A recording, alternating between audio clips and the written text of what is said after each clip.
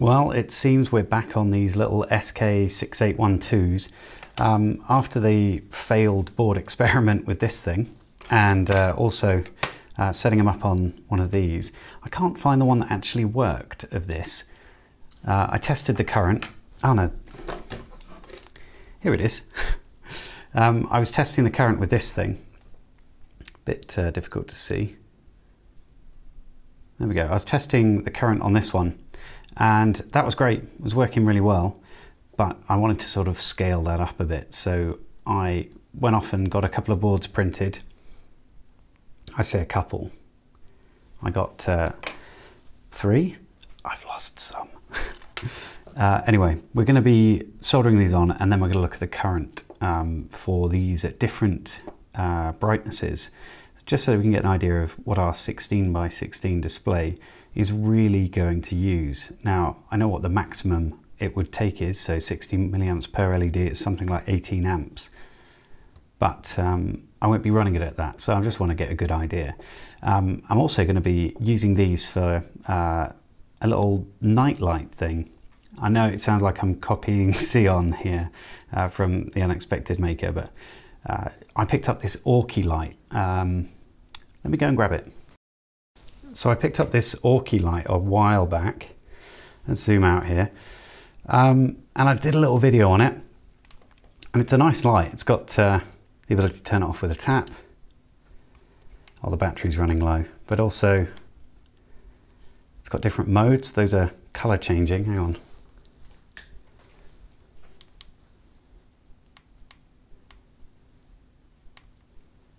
So kind of a blue. Well, the battery's dying, so that's a good experiment, isn't it? Anyhow. So that was sort of the secondary aim. So I'm going to try and do that at some point.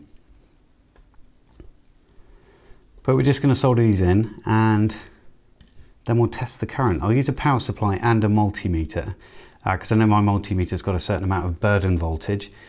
And when you're sort of racking up the amps, or that burden voltage really comes into play, so you could be reading significantly down. So we'll try and sort of figure it out. It's only going to be rough, really. I just need to have a good ballpark figure for what 10% brightness would be, roughly. I don't think it's linear. That's the thing. LEDs, in my experience, aren't a linear increase in current. So these ones here, these are tiny little straw hat LEDs. Now, they can take something like 500, is it microamps? And still output some brightness. I use them in that solar thing that's in my window right now, which is just 2 AA batteries running about 12 LEDs. So let's get these soldered on. So incidentally, it's not even incidental. It's not remotely related to what I'm doing here. However, there was a live stream that I did the other day. It's a bit off the cuff. I hadn't really planned it. And in it, I was trying to fix the blooming crap clock from ages ago. And that's a bit dirty. And I had a bit of an issue with the buttons not working correctly. And it's because I hadn't...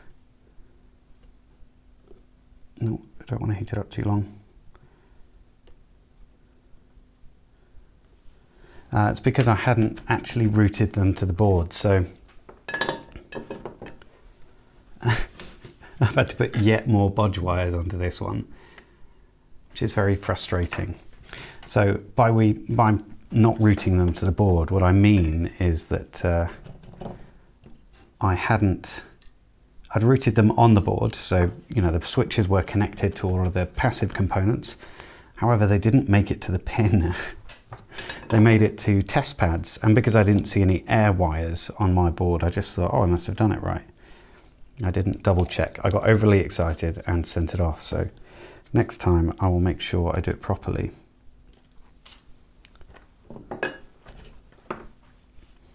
But it would be nice to be finally rid of that damn project. They look okay. Oh God, I haven't done that whole row. I thought I'd finished with it. So right at the edge, it's very hard to do that. I'm just gonna, it's just the angle that I'm soldering. I'm just gonna put a bit of flux on there. These are probably not very waterproof LEDs, so maybe it's not a good idea to use so much flux. So you don't want to linger too long on these pins, because you can heat up the gold bond wires that I'll zoom into and show you. Also, I should really be moving this board around because I cannot see where my iron is there. But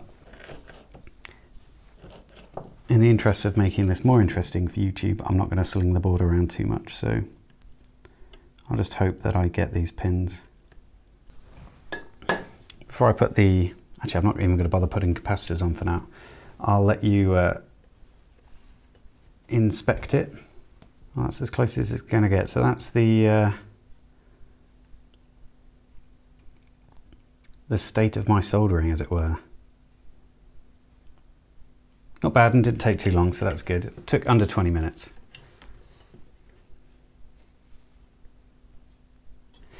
So now we've done that one, we can move on to the one with these LEDs. So these are the white LEDs essentially. I still cannot find the, I don't know where they are. I can't find the 50/50 versions of these 35/35 ones, which are the black SK6812 RGB normal ones. So I can't find them, unfortunately. So we'll be using these instead. All right, I will come back when we're ready to test. So I'm going to talk you through my testing methodology. I'm not exactly NASA, so it won't be a surprise to anybody that this isn't going to be entirely scientific. However, it will give me an idea as to what's going on. So I've got my lovely 10 watt power supply, going to be kicking out 5 volts. That's going into a 1000 microfarad capacitor just to give it a bit of stability. We're going to be mounting the little LED panels inside this kind of vise thing. I've got my panels here. So the one that's currently on here is the warm white one. So it's white, white, white, and this one's the RGB white.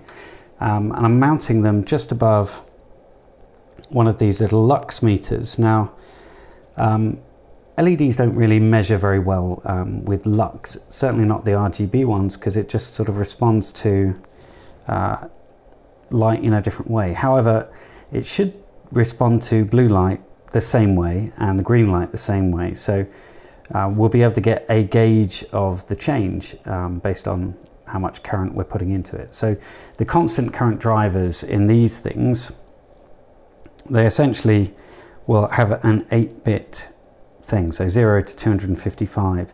And I'd like to read what the lux change is, or the apparent brightness, as you go up that scale, and see if there are any sort of advantages to having it at a, like 30% or whatever, as opposed to 50, where you might not have as many gains. I want to see what what's really sort of going on, and see if I can recommend a certain level to myself and know I'm getting the most brightness for the least cost in current, essentially.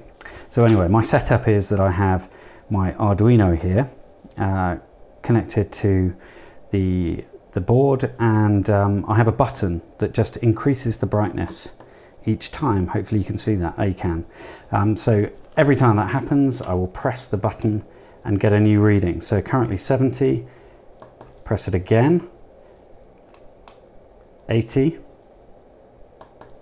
and again, 86, and once more, 100. So I'm going to do that for every one of the colors, and then the colors together, and I'll repeat it twice, I think, just if I feel like there's any kind of weird results going on. It's not meant to be scientific, it's just meant to be a bit of fun. I'm also going to be using my multimeter, my Unity 61E, which will connect through to my computer. Now I could demo that here. If I just sort of focus onto the screen a bit, it's going to go a bit funny, isn't it? But if I click on go, we should see some values pop up on our screen. So this is our graph essentially. So I can just increase that current draw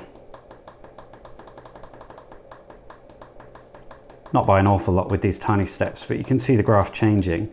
So I'm going to be recording that for each one of the steps, and then that will form another graph, so current, and then we'll have it versus the light intensity. So there are a few bits I haven't mentioned actually. One of them is it could be entirely linear. It could be, because you've got the current, essentially that's going to be sort of linear. I don't know how much really it's going to be linear, but it's using, I guess it's PWM, it's constant current driver, it's 8-bit, so 0 to 255. Maybe it is completely linear, the current draw. However, I don't know, but we'll test it. The other thing is, maybe the luminosity is linear as well. I don't know. We'll find that out as well. I couldn't find a datasheet with all this kind of information, so I also searched the web and no one seemed to know that kind of an answer, so we're going to look and find out for ourselves.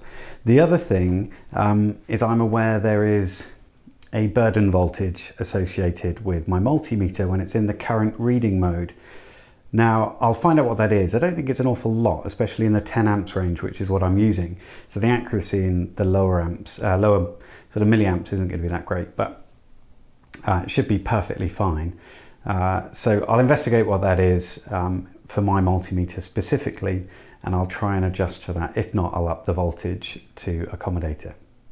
All right, this may take a couple of days. So the video is already pretty long because I stuck that soldering bit in because I love doing that. So I will catch you in the next one where I will expose the results. Probably not too exciting.